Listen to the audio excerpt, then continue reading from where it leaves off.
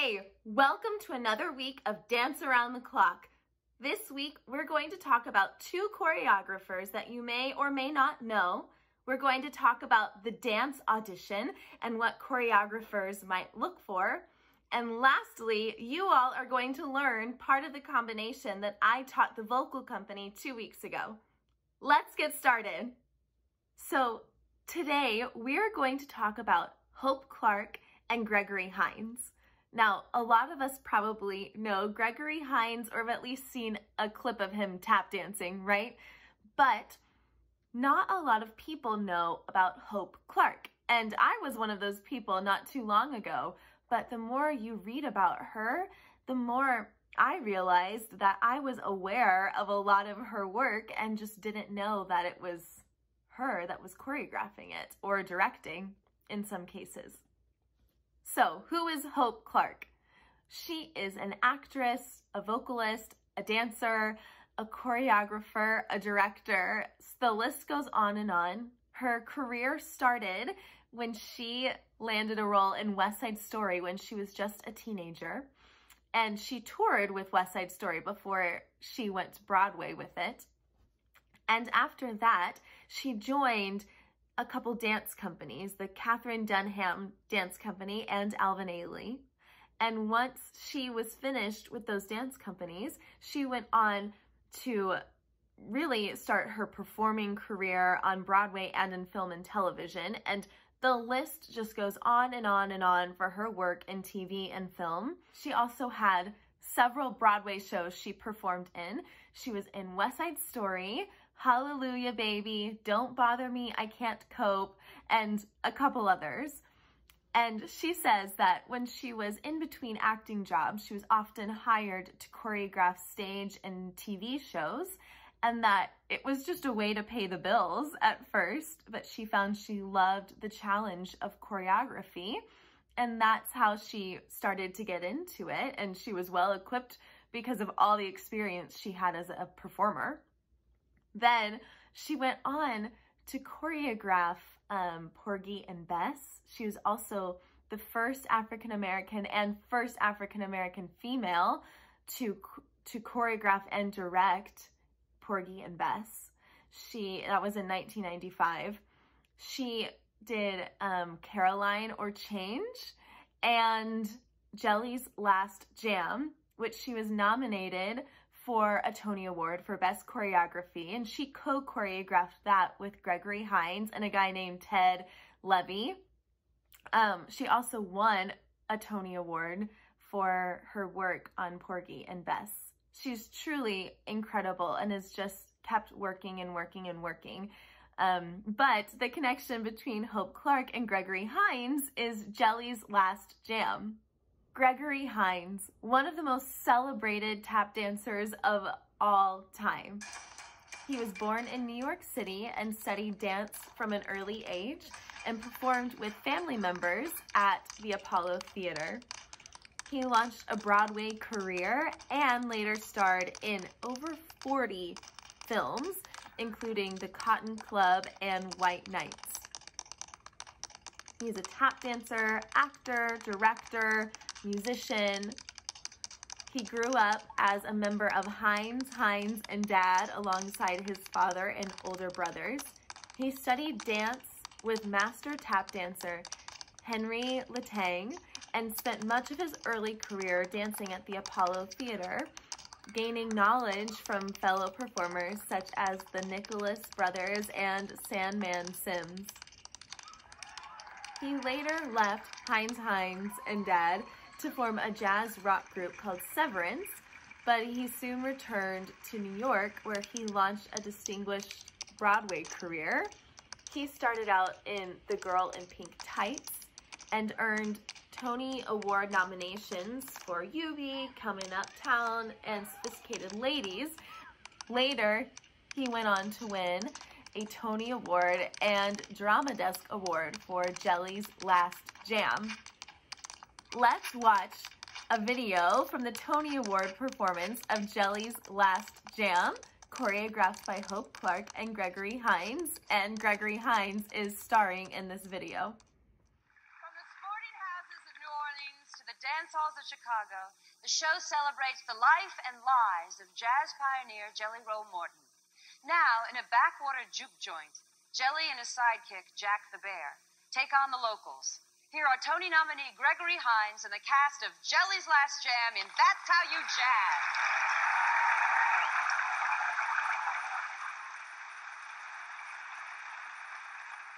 Folks call me Sweet Papa Jelly Roll, finest piano man ever lived. Yeah, well, folks around here call me Foot in Your Ass Santa. Now, you don't live up to your name title. I'm gonna have to live up to mine. I'll show you how to play like folks down New Orleans way. Show you the stylish fingers they had. How you do that? How you do that? Ooh, what a noise they make. Start till the windows shake. Folks mixing, come on and get your licks in. Ooh, ooh, ooh, that's how you jazz. Now, in order to get going what I like to call Sweet Papa Jelly's jazz, I need a low-down foundation. Help me out. That's it. He got it. Foot in your ass. Lovely. Can I get some syncopation? That's it.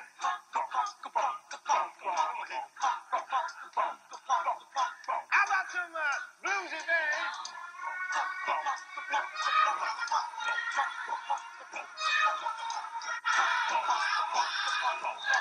Y'all can leave the melody to me.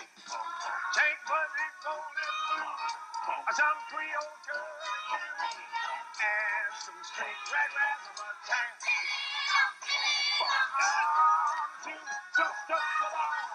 Just like it on the song, and then you hit it with a sweetie lotto, funky lotto, come on, let's dance. Look at me on the list!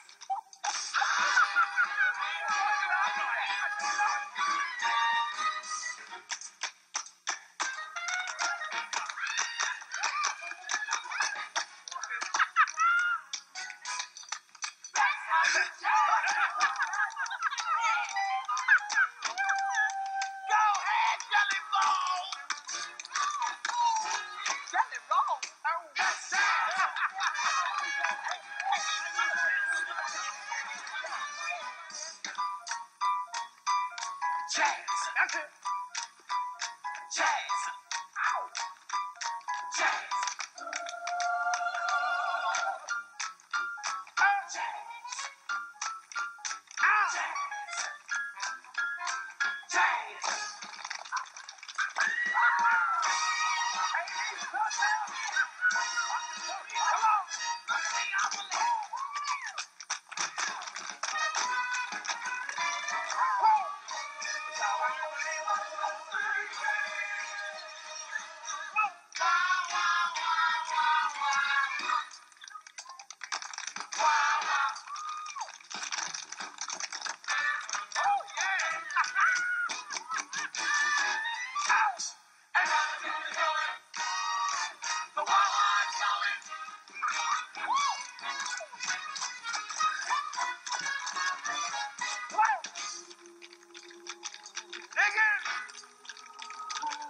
That's it.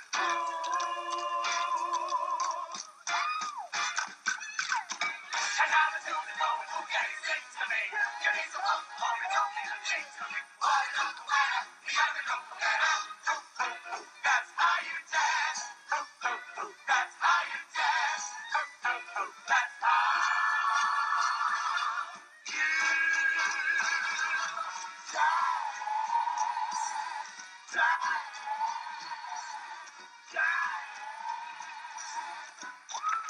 That's how you dance. Let's talk about dance auditions. Dance auditions can be very overwhelming because you're walking into a room having no idea what choreography, what dance steps you're about to do, or what music you're dancing to. And you're expected to learn the combination really fast and then just be ready to perform it, probably 30 minutes later. That's a big ask. And choreographers are aware of that, and they know how daunting it is to walk into a room and then just be expected to perform their choreography 30 minutes later. So what a choreographer usually looks for is not perfection, but someone who is going to be a hard worker, fun to work with, and will bring their personality to whatever the combination, the choreography is. When I am teaching an audition combination, I again am not looking for perfection, but really to see how much joy someone can bring to their dance and the acting beats, and just if they can bring themselves to the dance steps, to the choreography. And I challenged the vocal company with this. I taught them a combination and had them film it. So let's take a look.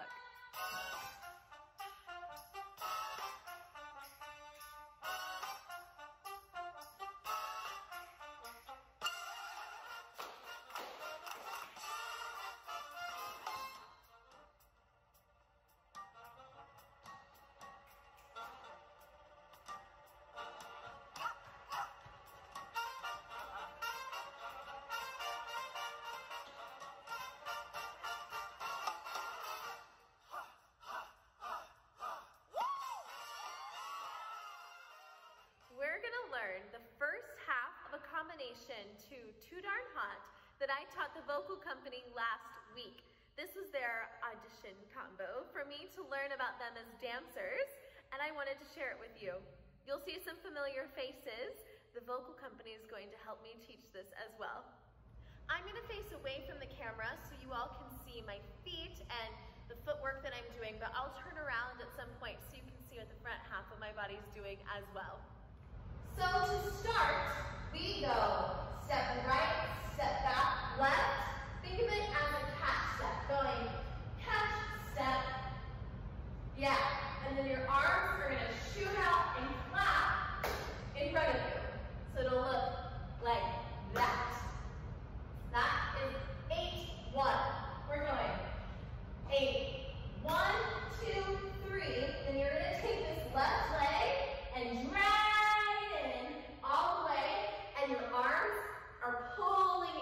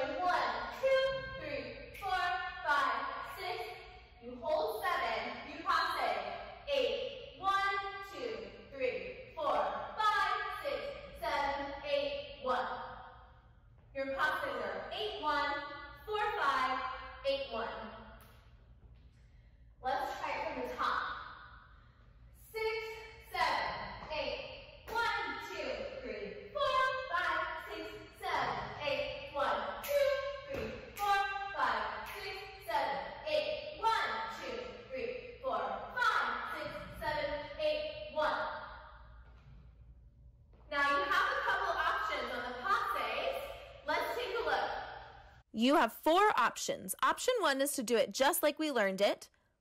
Option 2 is to do it like Sophie. She goes half turn, no turn. Option 3 is to do it like Lindsay. She goes no turn, full turn. Option 4 is to do it like Bridget. She goes half turn, full turn. You can choose whichever option works best for you. Option 1, 2, 3, or 4. Let's try it all together from the top. A 5, 6, 7, 8, 1, 2, 3, 4, 5, 6, 7, 8, 1, 2, 3, 4, 5, 6, 7, 8, 1, 2, 3, 4, 5, 6, 7, 8, 1. How'd we do? Let's do it one more time, and let's speed it up because it's a little faster. A 5, 6, 7, 8, 1, 2, 3, 4, 5, 6, 7, 8, 1, 2, 3, 4, 5, 6, 7, 8, 1, 2, 3, 4, 5, 6, 7, pop it down.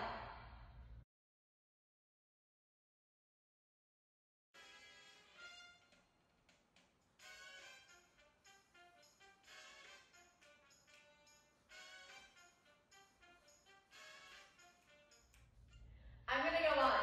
So you just finished your last tossing down.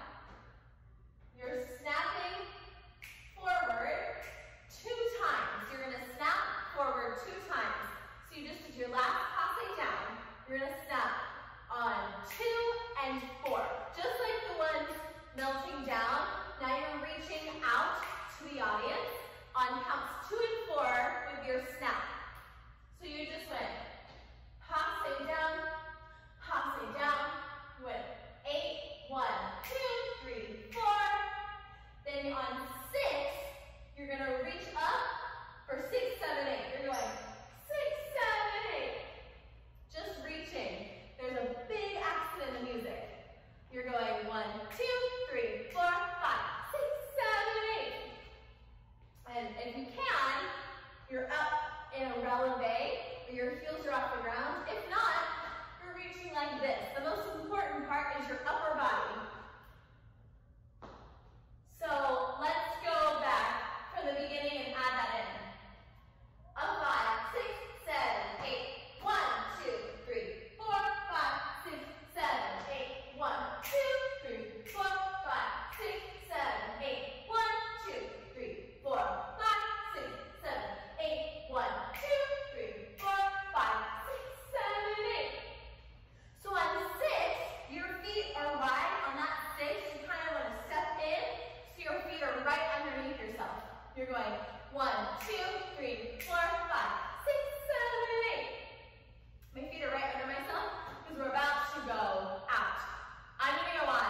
I'm going to show you facing you so you can see my feet. We went 6, 7, 8. You're going heels out, toes out, slide together. Again, we're going heels, toes, out, together. See, we're just here. You're going heels, toes, out, together. And you're clapping in between almost all of those. So you're going heels, clap, toes, clap, out, 2 claps together. Yeah. You're going 6, 7, 8. 1, 2, 3, 4, 5, 6, 7, 8. And on that 8 together, you're reaching again. So it looks like 1, 2, 3, 4, 5, 6, 7, 8. 1, 2, 3, 4, 5, 6, 7, 8. 1, 2, 3, 4, 5. Remember that pas de bourrée we learned last week? That's happening here. I lied on those counts. The last counts are 4, 5, 6, not 3, 4, 5. So you just went 1, 2, 3, 4, 5, 6, 7, 8. 1,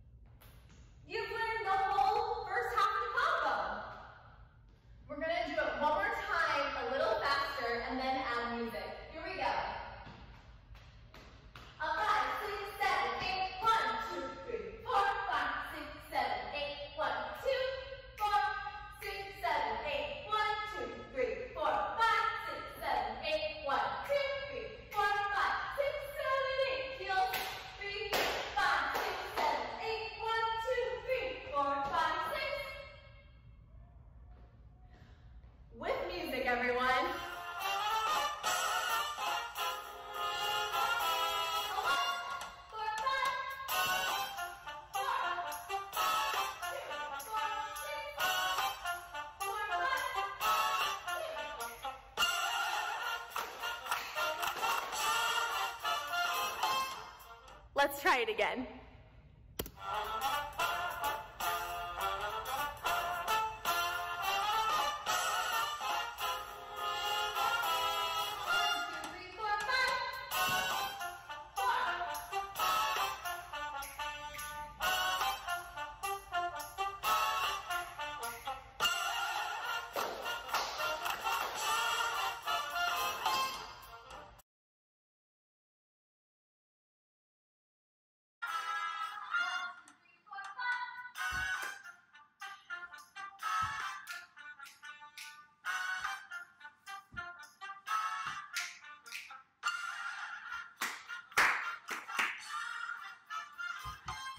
Let's do it one more time, slowly, and then we'll try the music again.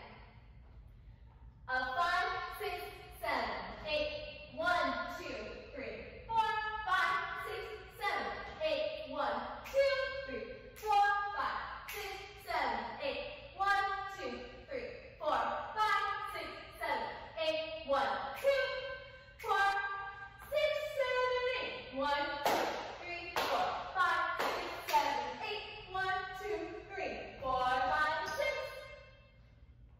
Let's watch some of the vocal company do it. That's righteous, that's righteous.